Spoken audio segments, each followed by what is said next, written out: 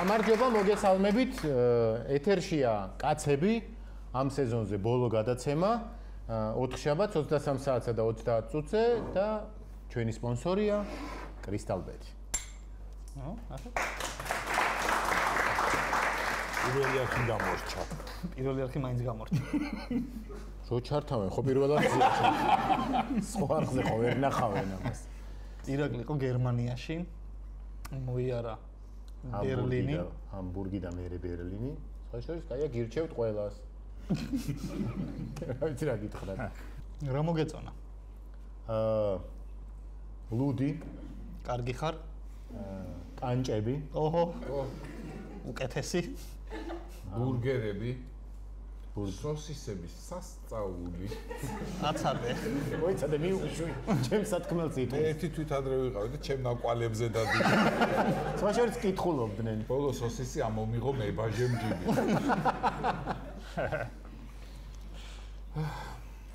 მაყოფილი ვარ მოკლედ რა. ტიტველი კაცების ვიდეოს რო გიგზავნიდი ეგ რა იყო. უბანი სადაც ცხოვრობდი იყო LGBT უბანში იყავი? ხო. და იქ ბოლო შაბათ-კვირას აღმოჩნდა რომ რაღაცა ზეიმი ჰქონდათ 2 დღე გადაგმოლა. შენ წამოსვლას კეიპი. ხო, ეგეც შეიძლება. აცილებდნენ. ვერ გითხრე. არა, ზეიმი იყო. ამოეფინა. არა და დიდი ზეიმი ჰქონდათ. პერფორმანსს უფრო დავარქმევდი, იმიტომ რომ რაღაცნაირი ჩაცმული. შენაც გამოგზავნე ის ჩაცმული არის. რაღაცნაირად გახტილი მე ვიტყოდი. ხო, ესეთებიც იყვნენ. ჩაცმულებიც. ხო, მაგრამ რა იყო? ძირითადად ტიტველი კაცები დადიოდნენ. ქალები არ დადიოდნენ. მეხამუშა. ეგ არის სექსიზმი. აი ესეთი ამბავი იყო მოკლედ. კარგი ბიჭი ხარ. ეს თემა რომ გავაგრძელოთ ერთ-ერთი ჩვენი მაყურებელი წერს რომ რამდენჯერაც გახვედით შვებულებაში, იმდენი დაგხურეს და ვეღარ დაბრუნდით და თქვენ ადგილას დაუფიქრდებოდიო. მართალია. ვიფიქრეთ სხვათა შორის. რო ვიმორიგეოთ. უცბად ვინმე არ შემოვარდეს, ხო? ხო, 4 გადაცემა ორ-ორმა რო ჩავწეროთ რა. მთა გავიდა. მე ჩამოდიხარ, მე ზღვა გავიდა. ისაც შეგვიძლია თითო-თითოც რო ვიყოთ რა. 4 კვირა ხო არის? ხო რა. ხო და ორ-ორი ვიყოთ ჯობია რა. ერთმანეთს რო დაილაპარაკო. არა, თითო და შეიარაღებული რო. თოფით. თოფით და ვინმე რო გასწორდეს და თვალები რო ჩანს. ვინ ახარ? და სტუმარს რო პაროლს ეუბნები. რომ მოდის რო დააგაკუნებს რო პაროლით შემოუშვა. სტუმარმა რო დაგხუროს. არ გვინდა სტუმრები ეს. აგვისტოვა каранტინი. ნახოთ, აბა მოდი, იქნება არ დაგხურონ ამ შებულების მერე. მე მგონია რომ არ დაგხურავენ. ისეგან. თან კონტრაქტიც გვაქვს. რაც უფრო მაძლევს იმის. ყველა მაკაკუნებიე? არა, ეგეც იყოს კაცო. საქართველოს ამოიცა კონტრაქტს რო ძალა კონდეს. კარგია. იმ ბევრი დახურვიდან კონტრაქტი რამდენჯერ გქონდა რო და სულ. მაინც ამას და მასკენ ხო და მივეძალო. ბეჭედი დაადე. აბა რა არის ახალი? ახალი რა ხდება ეხა ქვეყანაში სანამ დასასვენებლად გაეფინება ყველა. საპრეზიდენტო არჩევნები ახლოვდება და დაიწყო აქტიურობა უკვე.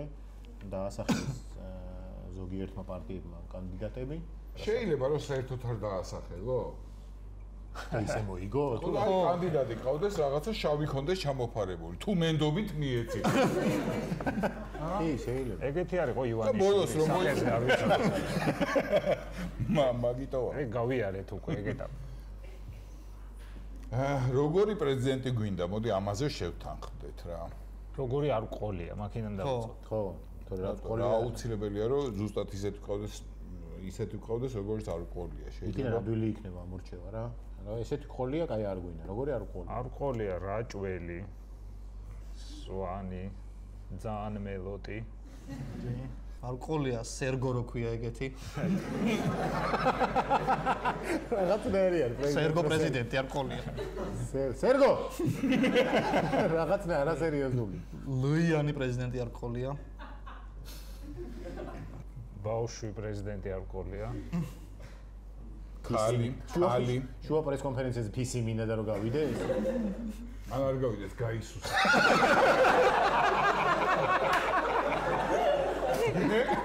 რაღაცა პაუზის მე თქვენი შეკითხვა მაგარი ფრაზაა სასახლეში რაღაცა სიჩუმეა რაღაცას აშავებს გაიქცევიან მოსაწევი უცხოური ეს დელეგაცია რო ჩამოდის და ეს ასისტენტი რო ნება შეგეჩვევათ და მე თავიდან ესეთი ჩუმია შეგეჩვევათ მე დაიწყებს ტიტინს კარგია ესეთი არ ხორია წერა კითხვის უცოდინარი პრეზიდენტი კი აქან არა წერია არ ვიღაც სხვა დელეგაცია რო ჩამოდის გესმის ხიხო ისა შარვალი რო წინდებშია ჩატანილი ესე რომ მოწავს მოსე ცოტა გავხალისდები რაღაცა იქნება სვიტერზე რო პიჯაკი აცვია რა ზამთარში ჯოქს რო თალის რა თავისუფალ დრო თუ ჯოხია ამ სხალს და მოჭრის არ სხვა ქვეყნის პრეზიდენტი რომ მიაწევს ნაქსოვი ქუდია ხურავს და ცალი ყური აქვს გამოყოფილი ეგეთი არ გხოლია ძველი რაღაცა რო აცვია რა დიდი ზომა აი პიჯაკის სახელდა რო ჯემპრის სახელობა შეკეცილი რო აქვს და ყველა გაქნება ცოტა ხანი რო ესე ზის მეთევზე პრეზიდენტი არ გყოლია ოჰო არც ნიგოზეთელი გავიარეთ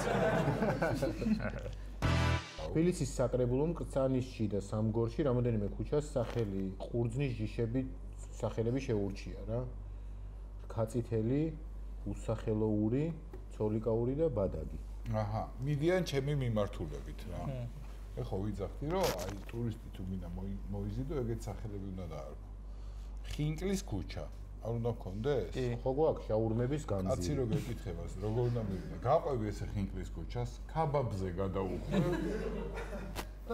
და რაღაც მომენტში ეჩვედი ანდა მეც იქით მოვა და მანამდე რა ერქვა ნეტა რა ქუჩები გაწირეს რა მნიშვნელობა აქვს შეიძლება მანამდე ერქვა მორფის ქუჩა კრაკადილის მეტადონის მაშინ პროგრესია აშკარა თან გვერდზე ქუჩებიც ისე უნდა საბამო რომ უხდებოდეს რა აი ხინკლის ქუჩას მოხდება არყის ჩიხი ლუდის მოედანი რაღაც ეგეთები ციცაკის მოედანი მოხდება ხო პილპილის ხინკლის ქუჩაც ორი უნდა იყოს ქალაქური და მთიულური და უნდა ერთდებოდნენ ამ პილპილის მოედანზე ხო და მე იქიდან გინდა ლუდით ჩახვალ დინარესთან გინდა თევზით ერთი ქუჩა ჩადის ყველა მარიცის ის არის შეაპიცკინე ხინკლის ქუჩა რა არკა შეაპიცკინეს არკა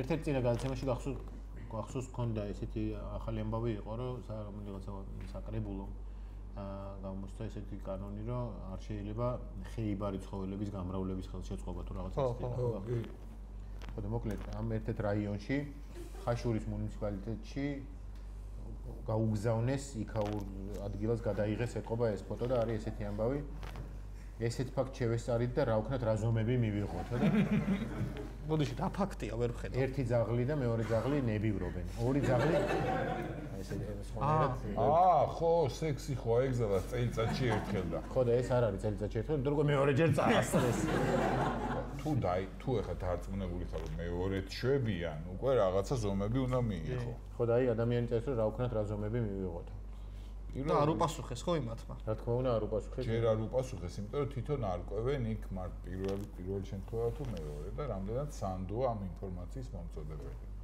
ცხოველები ხო არ არიან რომ შეაწყვეტიონ უცებ შეიძლება პირველად აქვს წელიწადში შეიძლება ტურისტები არიან ტურისტი ძაღლები ხო სურამში იყვნენ დასასვენებლად ჩამოირვინა ხაშურში რაღაცა პატარა გაძრა გამოძრა თვალს წყალი დაალევინა და წავა ისევ სურამში აეცის უმტკებს წავა ისე და მომავალ წელს დაელოდება ტურისტისთვის შეიძლება ისე მან კანონით წელიწადში ორჯერ. კი, ტურისტებზე არაფერი არ შეიძლება იმას თავისი კანონები აქვს. რაც კატად არ არის აკრძალული და დაშვებული, ხო იცი? ხო, მაგრამ ეს კანონი ხო ტერიტორიაზეა მიბმული. ხო, მაგრამ ეს იზავს და წავა მე თავის ქვეყანაში. მეორეჯერ რაც დუქნა იქვე აქ არის რომ გამრავლება არ შეიძლებაო. არა არ მრავლდებიან ესენი. სექსი არ შეიძლება. სიამოვნებას იღებენ. წაიკითხე ბიჭო კანონები. კანონში წერია გამრავლება. პრეზიდენტად არ ვიცი გიორგი, მაგრამ დეპუტატებად გამოდგენია. შემდეგი ამბავი არის ვაშინგტონში კატების დასათვლელად $1.5 დაიხარჯებაო. მარტო უნდა დავთვალოთ? ჩვენ რა როგორ ჩავერთე საქმეში? $1.5 იმდენი. დაიცა როგორ არის ვინც დაითვლის $1.5 აძლევენ? არა, ალბათ დაყოფენ და ხელფასად დაარიგებენ მე ესე მგონია, იმიტომ რომ კატის დათვლა არ არის ადვილი. მე რომ მივიდე და ეხლა ციფრი დაუდო ეს არის. $1.5 გადმომითვლია? თუ ზუსტი ციფრია და ამას დავამტკიცებ რა თქმა უნდა. წყალი არ გაეპარება. რამდენი? ზუსტი არა, საგადამოდგინე. ეხლა $1.5 ინფორმაცია. მე რო ვიყავი ვითვალე სხვათა შორის. არლინგტონის მხარე დათვლილი მაქვს. თქვენი დახმარება ბიჭებო დამჭირდება თეთრი სახლის ქვედაუბნებში. ესენი თან უნდა დანუმროთ, თორე ისე როგორ დათვლი. არა, დანუმროზე ცალკე თანხა იქნება. არა. რო დანუმრო უნდა დაიჭირო. არა. აქ დაჭერაზე არ არის ლაპარაკი. დათვალო. ეცი სამეუთოზე. შენ გადი? არა, მაგაჭო მე რომ ვიღაც თქვენიო, რა ქენი იცი სამსამად დათვალე. ძალიან მარტივად მაქვს მომფიქრებული. მათ ქუჩები არის ესე რა, პერპენდიკულარულად. ერთი ქუჩა უნდა ჩაიარო თავიდან ბოლომდე დათვალო, მერე აქეთ უნდა ჩაიარო და გადაამრავლო.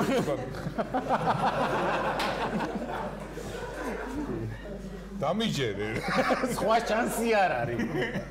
ასე თუ დაგხვდა კი არის ადვილი დასათვლე, წამოწოლილი, მაგრამ კატებს ერთი ის აქვს, ითული გაგწევრავდნენ. რო ვერ ითვლი. ერთი. რა მნიშვნელობა აქვს დარბოდეს ერთოს? არა, იმიტომ რომ ესე რომ დათვლი, მე იქით რომ გადახვალ, შეიძლება ეს კატა იქით გადმოვიდეს. რა მნიშვნელობა? სტომილებას მოგწევ. ეხო ფლუქტუაცია, ისყო უკანაც გადმოვა. ასე. ეს თუ გადმოვიდა აქეთ, აქ ვინც იყო, ისიც ხო გადავიდოდა. ეგეთი ლოგიკაა? ხო, აბა. $1.5 დაიდოს. ვიცით როგორც. ვენის მეტროში მგზავრებს 14,000 დეოდორანტი უფასოდ დაურიგეს. ვა, ცოტა ჩვენც რომ მოგცა ეგ არ იქნება ურიგო. მაგ ფასად თლიანად მეტროში გააფსქურებდნენ მაგას. იქაც არის ეგ პრობლემა, კაცო? როგორ ჩანს არის? ვენაში კი არა ვარ ზაფხულში ნამყოფი. მე ვარ ნამყოფი. და? მაგდენი თუ იყო არ შემიმჩნევია. შენ დაგირიგეს? არა. მე მახსოვს ისა.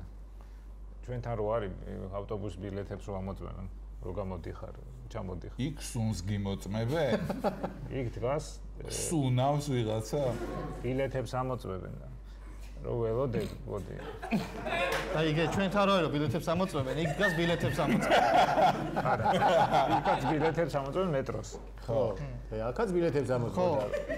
ანუ ჩვენთან თუ ბილეთს ეხა ხო მივხვდი როგორც მერე იქ რა განსხვავებულად ყოფილა, ხედავ? ხო, არა, ძალიან ცოტა სხვაობა ეხა ისიც არა. მე რო დავაკვირდი, ერთ კაცი იყო და მარტო ლამაზ ქალებს უმოწმებდა ბილეთებს. შეიძლება ის იყო ლამაზი ქალების ბილეთების შემოწმება. მაგაში აძლევდნენ ხელფასს. ეხა ის კატებს რო დაითვლის $1.5, შენ გონია შენ რო გაიარო მიგათვლის? კატები ლამაზი კალი. ლამაზი ქალების კონტროლიორი. ვიღაც არის უშნო ბიჭების კონტროლიორი. შენ არ ვიცი ვინ შეგიმოწმება. ლამაზი ქალებში ხო რომ მიგათვალეს. ჩემი დახატული. ეს მიადგა ბილეთი და გაიარე. 103 წლის გერმანელმა ქალმა მის სახლში გასაქურდად შესული 4 ადამიანი ჯოხით გაყარა. 217 წლის ხულიგანი. არა, სხვა შეიძლება არ მგონია, 103 წლის ქალი ესეთი გამოდგა. ეთქობა, კაი ჯოხი ქონდა რაღაც. ჯოხი ქონდა ამისთან. შეიძლება ჯადოსნური ჯოხი ქონდა. 103 წლისას, ანისა, რომ შემოждებიან და დაფრინავენ და ეგ. 103 წლის ქალი. არა მგონია მურჩაგოს ატრიალებდა. თუ დახტა ესე. მიცხო ხო. დიდი. აბა ხო რაღაც სხვანაირად როგორ ეთყოდა 103 წლის ბებია. გედი. თავის ხელჯოხით გაყრიდა. ხო. აბა შენ რა გიგონა? ამის სპეციალური ჯოხით უკვე. ქურდების გასაყრელი სპეციალური ჯოხი. კედელზე იყო და ეწერა. მოხუც თათმის. როგორ არის 100 წლის მერე სხვა ჯოხებია. ხო. სუბოთი. მოხუც თათმის. 4 კაცის. 4-6 პიროვნები. 4-დან 6 ქურდამდე. ეგ ცოტა ძვირებია. 6-ის ზემოთ ცეცხლი უკიდია, ხო? ორ კაციანები ძალიან იაფია. კაი, მოკლედ ამითი დღევანდელი ჩვენი ახალი ამბები, ნიუსები დამთავრებულია. ამ სეზონისთვის ბოლო გადაცემის და უკვე ტრადიციული რუბრიკა, ეს არის რუბრიკა, რომელსაც წარმოგვიდგენს USA თუ ჯორჯია. ამჯერად თითოეულმა ჩვენგანმა გამოიწერა USA თუ ჯორჯიათი ნივთი და ეხლა უნდა შემოგთავაზოს ამ ნივთების დახასიათება ისეთი ფორმით, რომ თან გითხრას რა როგორია და თან ვერ გამოვიცნოთ ეს ამბავი. 5 შეკითხვა გვაქვს თვითონ ნივთზე. ვისით დავიწყოთ? რატოთი? რატო შენ დავიწყოთ? რატო იმ ხელარი რომ მიშლის ამდენი რომ ვილაპარაკე? მოკლე შინაარსი გითხარი? სინოფსისი შენი ნივთის. კარგი. მე შეკითხვა. ეს არ არის სერიული წარმოების ნივთი. ანუ აი სულ რამდენიმე ცალია დედამიწაზე. ერთი სპეციფიური ტიპის ხალხი იყენებს ძალიან სპეციფიურ საქმიანობაში.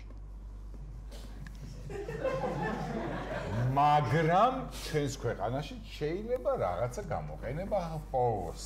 მაგრამ რაღაცა არის რაც სერიული წარმოების არ არის. არ არისო, აი. აი, რაღაცა უნდა ვკითხოთ. და სულ რამოდენიმე აი შეიძლება იყოს მსოფლიოში. სულ რამდენიმე ცალია მსოფლიოში. რამდენიმე რა შეიძლება იყოს 10, 20, 1000, 700 მილიონი. უთვალავი რაოდენობა არა. არა, ცოტა რა. კაცურად რა გადაიხადე? მაჩუქეს. რა მაგაჩუქეს, ხო გამოიწერე იქიდან. USA თუ ჯორჯიათი შეგიძლია საჩუქარი მიიღო. იმ მისამართზე მისული, USA თუ ჯორჯიას მისამართზე მისული საჩუქარი შეგიძლია. ხო ვიცოდი რა შემოტიც. რატო გახარჯე ეს კითხვა? განბაჟებაში მაინც რა გადაიხადა? არაფერი საჩუქარს არ მოყვება ინოისი ამდენად განბაჟებას არ ექნებოდა. თქვენ საგადასახადო და რა ქვეყნის არის?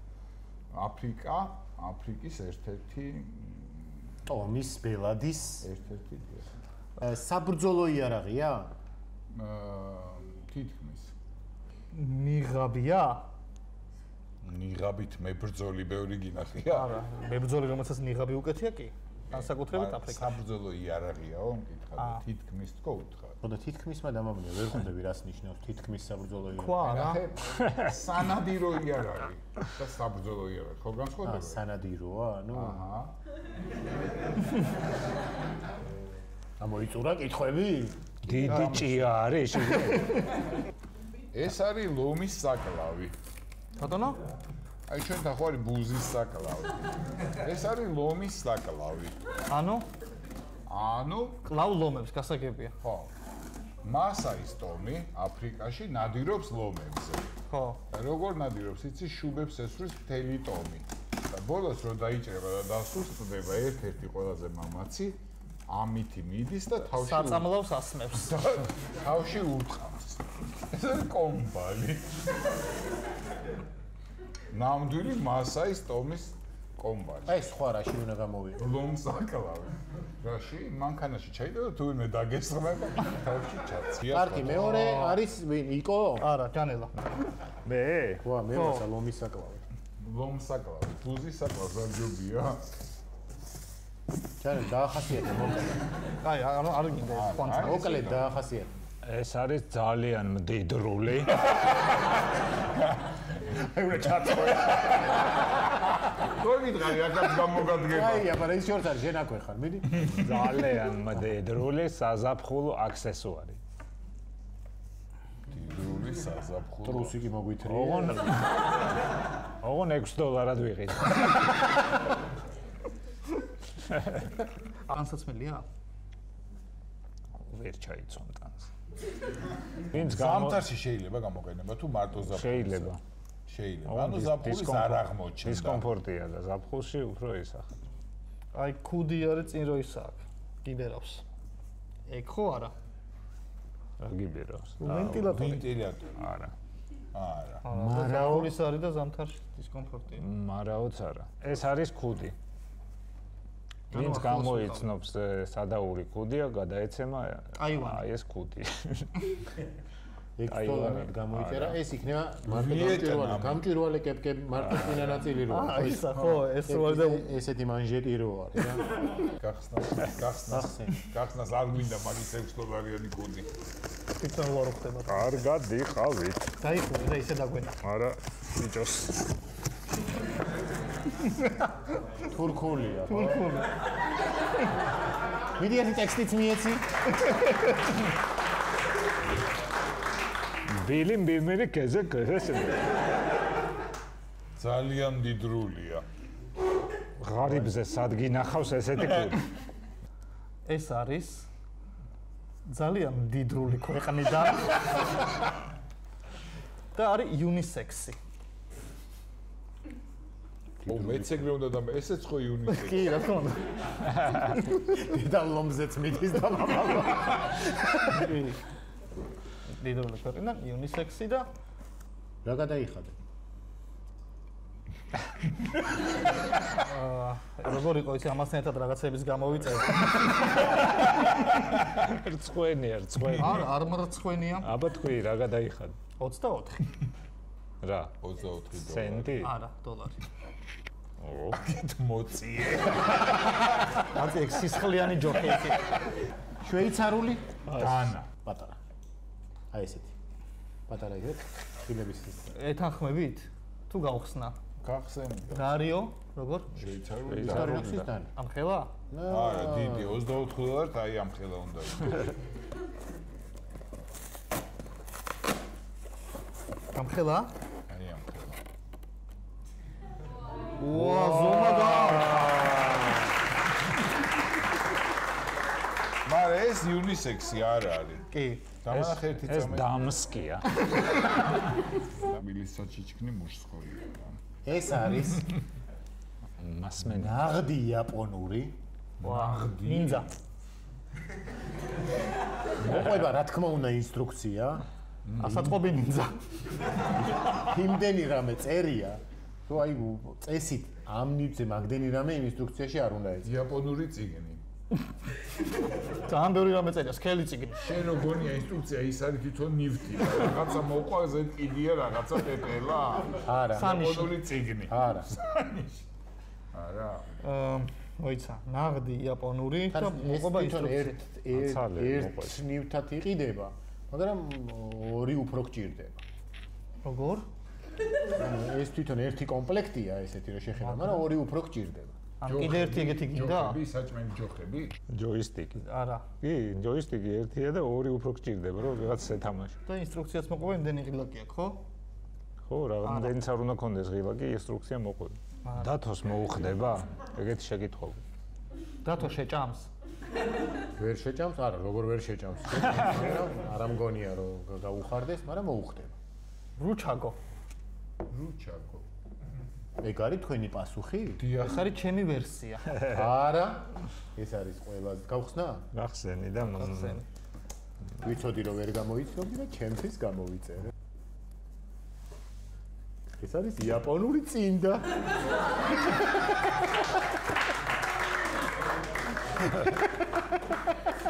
აი ეს რო გაც. მოიცა, ნახე რა кай ფერია. გაგიშეკავე. შენ გაცხედა მე და მოკლედ ეს იყო USA თუ ჯორჯიას რუბრიკა, რომელშიც გამარჯვებული დარჩა ის, ვისი ნივთიც იყო და ვერაფერი ვერ იშოვა ახალი, ხო? შენ გამოიცანი დანა. ვერ გამოიცნო. ხო, მაგრამ აქვს ეგეთი. გამოიცნო, მაგრამ მაინც პატრონს დარჩა. ამ გადაცემის მომდევნო რუბრიკა არის ტრადიციულად სტუმარი. და დღეს ჩვენი სტუმარია მარი მალაზონია. გამარჯობა. საღამოშტო. როგორ გწადებით? მადლობთ, კარგად. განსაკუთრებით კარგად თქვენი შესავლის შემდეგ, იმიტომ რომ დღეს საბოლოოდ დავწმუნდით, რომ ჩვენ კოლეგები ვართ. არის ასეთი მიმდინარეობა მედიცინაში. დარწმუნებული ვარ და გეტყვით რატომაც, იმიტომ რომ არის ასეთი მიმდინარეობა მედიცინაში, რომელსაც ქვია სიცილოთერაპია. და სიცილოთერაპევტები არიან გელოტოლოგისტები. ანუ რეალურად თქვენ ატარებთ სიცილოთერაპიას. ჩაიწირე გელოტოლოგისტები. გელოტოლოგისტი ვარ, მე ეს ფიზიკოსი ბიჭი. დაახლოებით ასე გამოდის. სიცილოთერაპია სამედიცინო შეგიძლიათ გაახაროთ. ეხა უკვე სხვა სტატუსი, პაციენტებს თქო წესიერად მოიქცნენ. სიცილოთერაპიის სეანსს ატარებთ. რა თქმა უნდა. ხო, არის ხოთე შორის ეს ბევრჯერ გამიგია, რომ სიცილი კარგია ჯანმრთელობისთვის და სამედიცინო ამბავში მტკიცდება ეს ამბავი. რა საკვირველია? რას არჩენს? გრიპი? მარტივით დავიწყოთ. ყაზბობა? ყაბზობა. რა მნიშვნელობა? ყაზბობა რაღაცა დღესასწაული.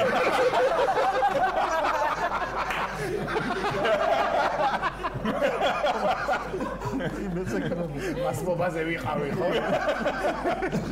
ყაზბობიდან მოვდივარ. რას უხდება? უპირველეს ყოვლისა გუნებგანწყობის გაუმჯობესება და რაც გუნებგანწყობას გვიმჯობესებს, ის ავტომატურად აძლიერებს ჩვენს იმუნიტეტს. მაგალითად, წაგებული და მოგებული არმიის ჯარისკაცები რომ შეადარეს, აღმოაჩინეს, რომ მოგებული არმიის ჯარისკაცებს უფრო სწრაფად უხორცდებოდა ჭრილობები, იმიტომ რომ კარგ განწყობაზე იყვნენ მოგების განცდის გამო. და აღმოჩნდა, რომ ადამიანები, რომლებსაც ხშირად უყვებიან სასიამოვნო ისტორიებს, კლინიკები შექმნეს ასეთი, მთელი დღის განმავლობაში აძლევენ საშუალებას უყურონ კომედიურ ფილმებს, უამბობენ სასიამოვნო ისტორიებს და გარდა ამისა ურჩევენ გააკეთონ დღიური, სადაც მხოლოდ სასიამოვნო ამბებს ჩაიწერენ და კრიტიკულ სიტუაციაში ამას გამოიყენებენ. ვაა, საინტერესოა. შენ კლინიკის გახსნათ შეგვიძლია.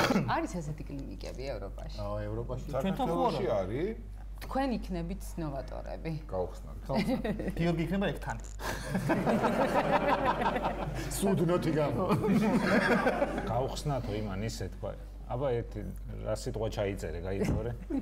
რა ხარ? რა მნიშვნელობა?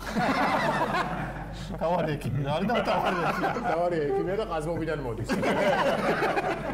გელოტოლოგისტი. გელოტოლოგისტი. თქვენ ხართ? CV-ში უნდა მე ვარ ჩავიწერო. ნუტრიციოლოგი. ნუტრიციოლოგი. ჩვენ კი დავიმახსოვრეთ ეს მაშინა იმ შეკითხვიდან გამომდინარე, მაგრამ ჩვენ ახლა კვებასთან არის გადაგამზადეთ და იქნებით ნუტრიციოლოგ გეოტოლოგისტი. გელა. აგორებ და გელა. მაგიდან მოდის ხო? კვების ექიმი, ხო? ხო და აი რა გვაინტერესებს ეხლა? დათოს ეგონა რომ ნუტრიციოლოგისტი იყო, ნუტრიების ექიმი, ხო?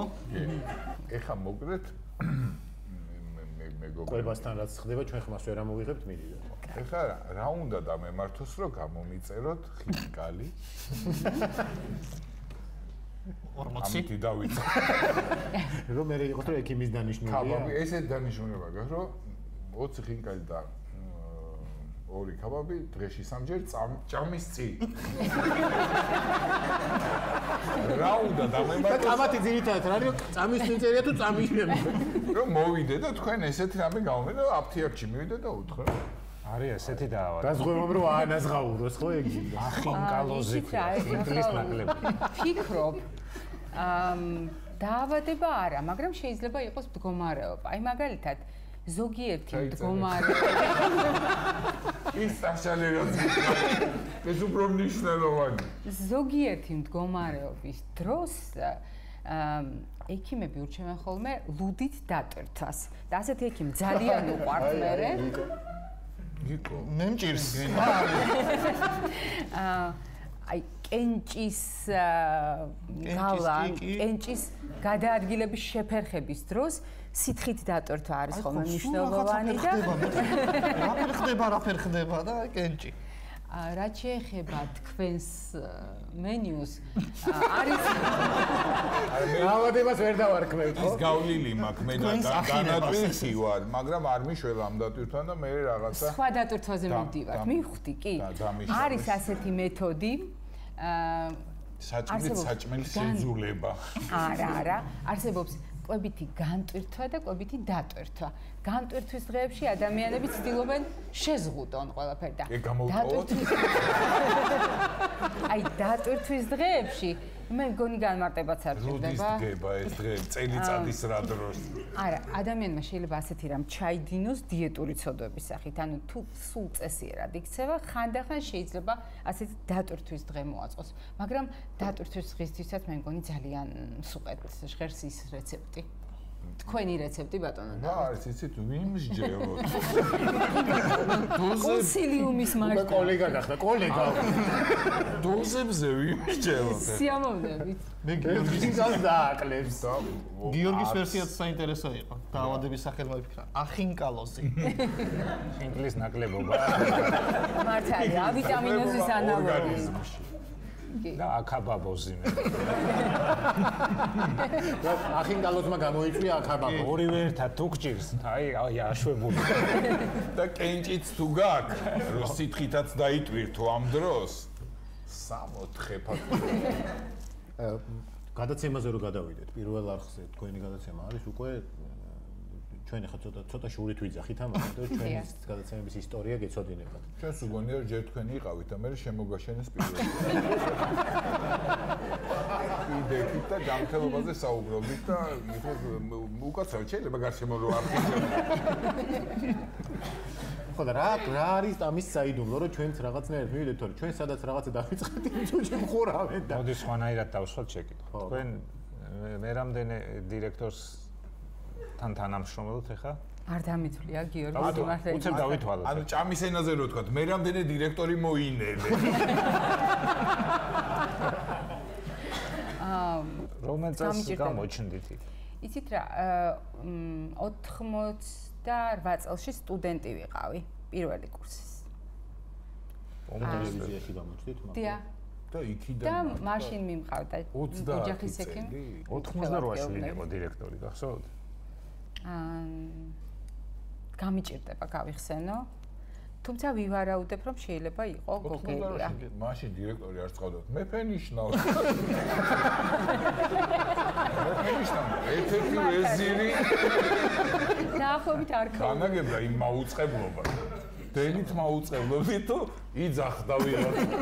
პირველად ისე დენით მაუწყებლობდით და სხვათა შორის აი ასეთ განათების ხელსაწყოებს, როდესაც დენი ირთვებოდა, ისე ციოდა, რომ გასათბობად ვიყენებდით ხოლმე ხანდახან იმისათვის, რომ დენი რომ მოვიდო და ლურჯი არ ყოფილიყო წამყვანი.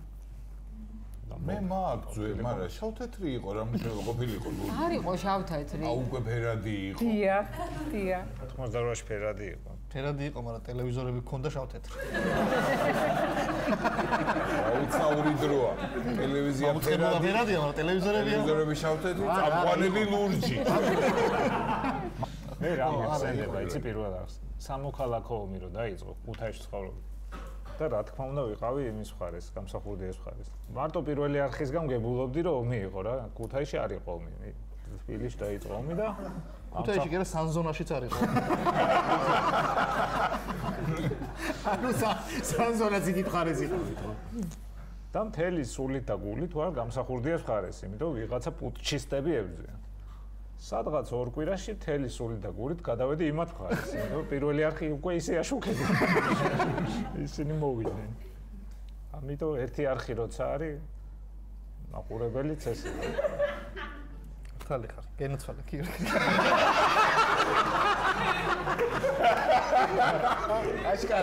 აშკარად დასვენება ჭირდება.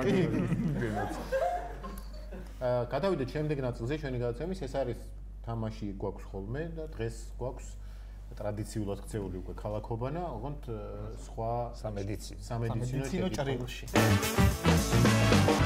ხალხსაც რა უთხრათ რა გვაქვს? არის კურორტი, არის კურნალობის ხალხური საშუალება, ძმრიანი წინდები, ხალი შუბლზე, თხის ქონი და ასე შემდეგ. მომავლის დაავადება. რა გვექნება მომავალში? მავნეს საკვები. და უკუჩვენება. ნებისმიერი დაავადების უკუჩვენება, ხო? ხო. კიდევ თუ წამლის უკუჩვენება. და გიორგი შენ იწყებ და იკო გეუნება სტოპს. მე პირდაპირ დავიწყო შევსება. ცუზე. ი გვაქვს. კაი, გავჩერდეთ მაგრამ. გავჩერდეთ, ხო. თან მე ვიძახი ახლა ერთი მაქვს მაგრამ. გავჩერდეთ, დადე. ჰა, უკუჩვენება. აუ, კარგი.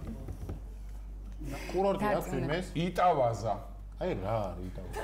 იტავაზა არის სოფელი ჭიათურის რაიონში, სადაც ვინმეს ამოიღეთ ინტერნეტი ან ტელეფონი და ჩართეთ. არის სამკურნალო ტალახი. ტალახით მდიდარია ჩვენი მხარე. კაი, შენ სიმართლე გითხრა ქვიშის კარიერია ის და არაფერი სამკურნალო. მან შევეცადე რომ მე 0 ჩავიწერე. არ არის აფერის. მე მაქვს მე 15 რა? იალტა. საზღვაო კურორტია, რა გიჟე, რას მიყურებ? 15 ეს. 15 ხალხური საშუალება. იოდის ბადე, ანუ კლეტკა. გადასარევია. მე იუმორინას ყურება მაქვს.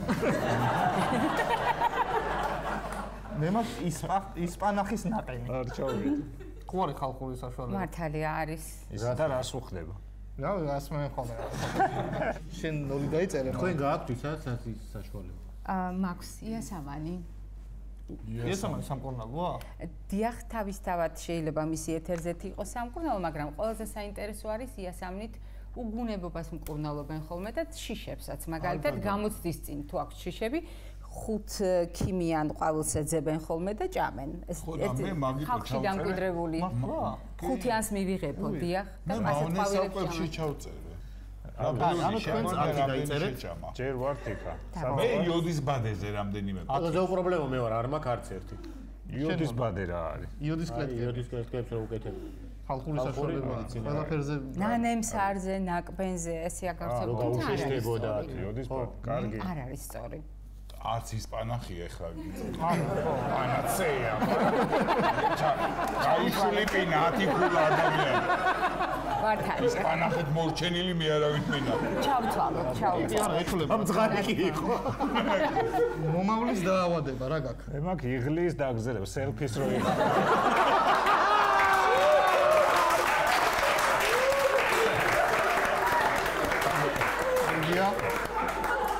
მე სადაც მანტრიალე, მე მაქვს იმუნიტეტის დაშიარება. ბიჭო, იმუნიტეტს აშიარე.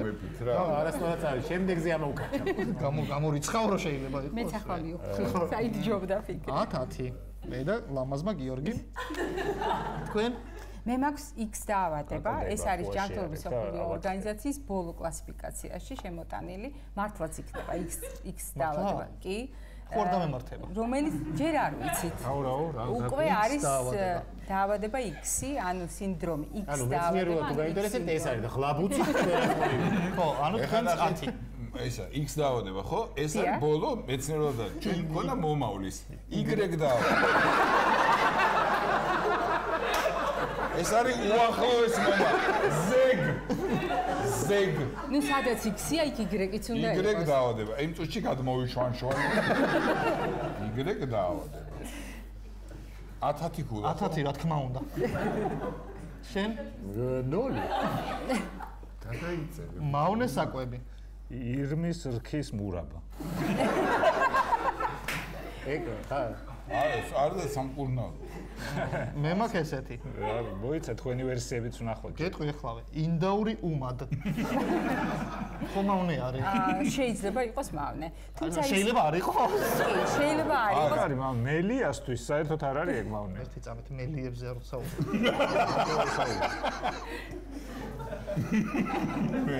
მელიასთვის იღლის დაგრძელება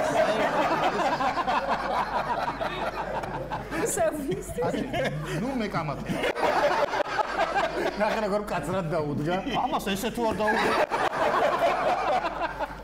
10 მაგას ეხა ამ კვირის ჭამა მოიცადე გავიდეთ ბოლომდე და თქვენთან რა იქნებ სხვასაც უწერია ეგ ინდაური უმა ისპანახი ბუდიში საწინააღმდეგო ისპანახი მავნია, ამოვაგდო. გააჩნია რა შემთხვევაში. ეხლა სამკურნალოს ჩაუთვალეთ იმას. ის ნაყენი, დათო. ვისაც აქვს ნიკრისის ქარი, ანუ პოდაგრა, ყველა იმ ადამიანისათვის ისპანახი მავნეა.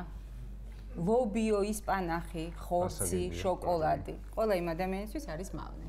დათო შენ ეს მე გადარჩენილი ვარ. ჩემთვის არა, მაგიტერია. ნიკრის თუ ისპანახი? იასამის ყვავილი. აჰა. დიდი რაოდენობით არის მავნე. დიდი რაოდენობით ყველაფერი მავნეა, შენი ხინგალიც. ეს არის განსაკუთრებული. მე მაქვს 1 კილოგრამი ირისი. ეგ 1 კილოგრამი იზეი.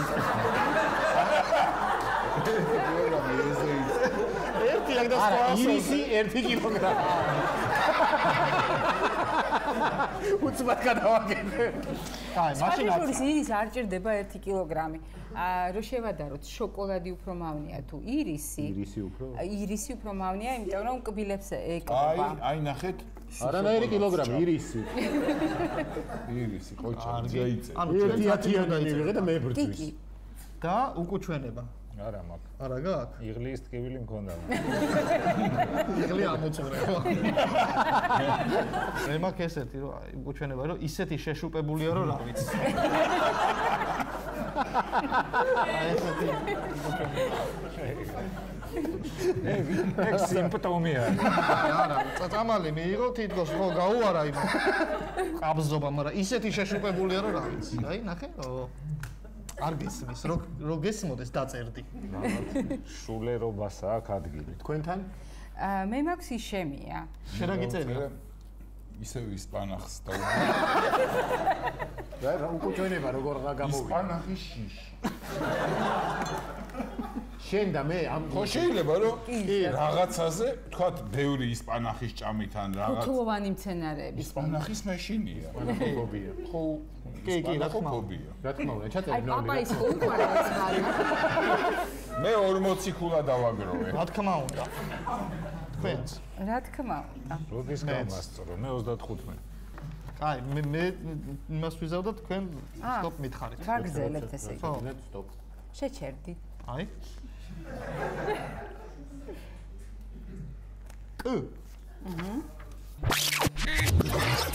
მე დავასრულე.